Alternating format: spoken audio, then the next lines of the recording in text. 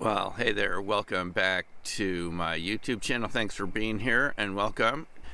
I want to cover some of the books that have influenced me. A lot of you have wondered sort of like, where do I come up with some of these ideas that I've presented over the years on this YouTube channel, and other places.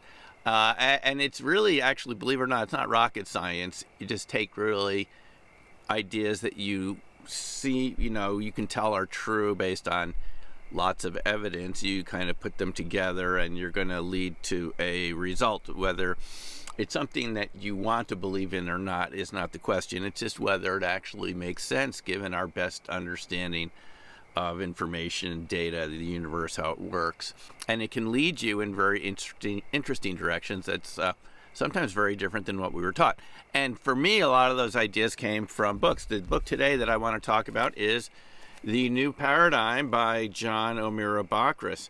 O'Meara Bockris was an electrochemist. He got his PhD in the UK, in London in 1945, and then he came to work in the US, the University of Pennsylvania. He also worked in Australia and ended up later at Texas A&M.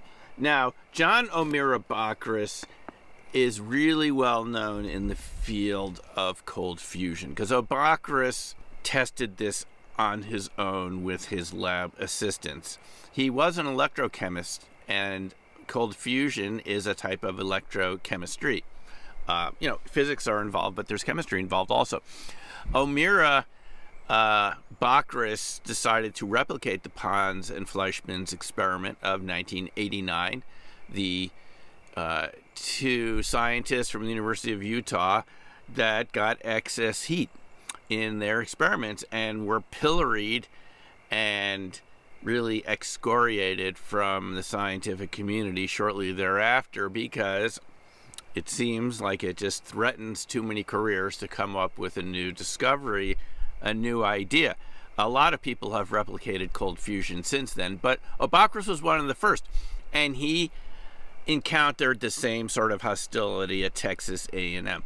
Bockris did his experiments with a solution of heavy water, deuterium, and palladium, and he got evidence of tritium in the solution. And tritium is what you would expect to find if there was excess heat and some sort of nuclear transmutation going on. Tritium being just one neutron removed from heavy water, which is just one neutron removed from regular H2O.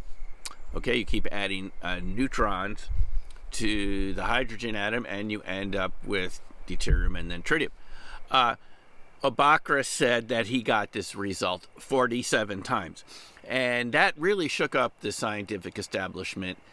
There was a legal proceeding against him at Texas A&M where he was accused of fraud. Science magazine, which I've been reading for 30 years, decided that he had to have committed fraud because we all know cold fusion can't be real. You can't get that sort of byproduct. And they even published an article suggesting that his graduate assistant had snuck into the lab at night to plant the tritium in the experiment, which was later shown to be completely false because you wouldn't get the same result if you just added tritium to the experiment.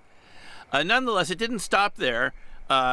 Shortly thereafter, the faculty at Texas A&M decided in his department they wanted to strip him of his tenure and his professorship at the university. That's pretty extreme. So you can see what happens when you come up with a new scientific result.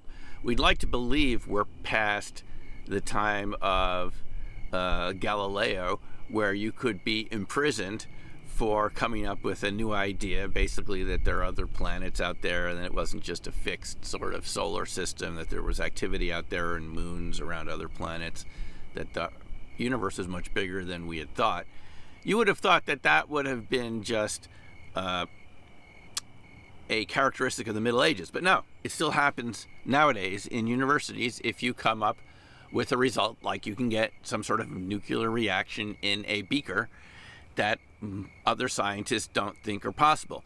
You would think maybe they'd have a debate about it, present the evidence, look at all the possibilities, but no, we'd rather just attack the person that comes up with the new result. Apparently, ideas can be that threatening. In any case, Bockris wrote this whole book. It wasn't just about his experience with cold fusion in Texas A&M and all the hostility he received for having been an experimenter, a curious person about cold fusion, and actually having replicated Pons and Fleischmann's results, which, by the way, many other people have by now, not just Bob Grenier and the MFMP, but researchers in Japan, Takeaki Matsumoto, many researchers in former Soviet Union, in Russia, Alexander Parkhomov and Bogdanovich and Shishkin and many others.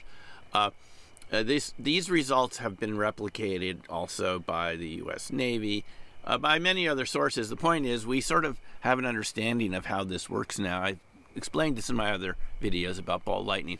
What makes the new paradigm such an important book is he brings in, based on his experience with cold fusion, other sorts of topics like cosmology.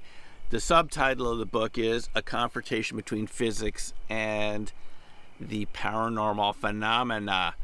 And he brings in all these sorts of different types of research into ghosts and hauntings, remote viewing, ESP, telepathy, and many other subjects like this. I especially enjoyed his presentation of quantum mechanics because it really helped me in my early study of quantum mechanics of what was so limiting in the Copenhagen interpretation. It was Bockris in The New Paradigm here where he says, should we really accept the idea that these other worlds disappear, like in the Copenhagen tradition, that you have this wave function, but you only have what you get in your experiment. The other descriptions of the wave function are other worlds that disappear.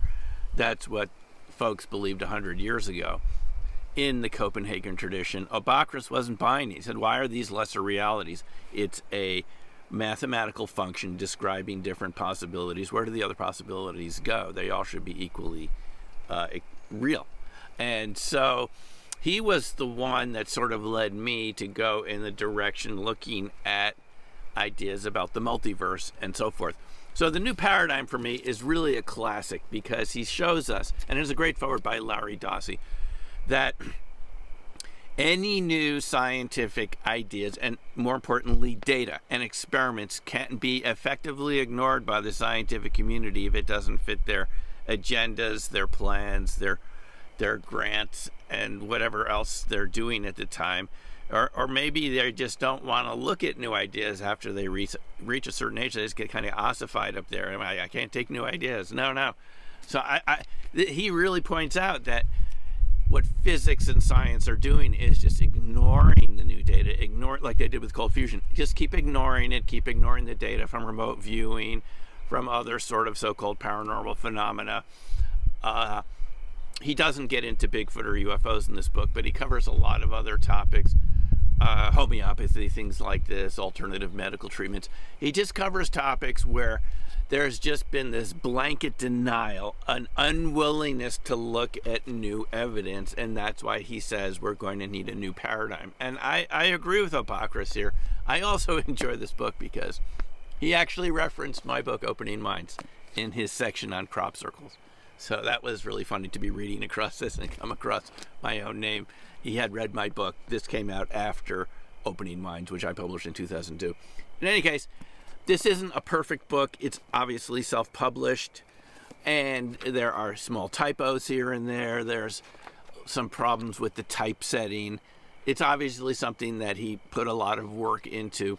But if you do want to look at how a really top-notch scientist feels about this tendency for modern science to increasingly ignore data, this sort of dark side of science that has a hostility, a real hostility to new ideas, new evidence, and new data, which Bockris experienced himself personally. Can you imagine having to go through all that in your department just because you come up with the result that the other researchers and people in your department don't like. They want to strip you of your job there because you come up with a result that they simply can't accept.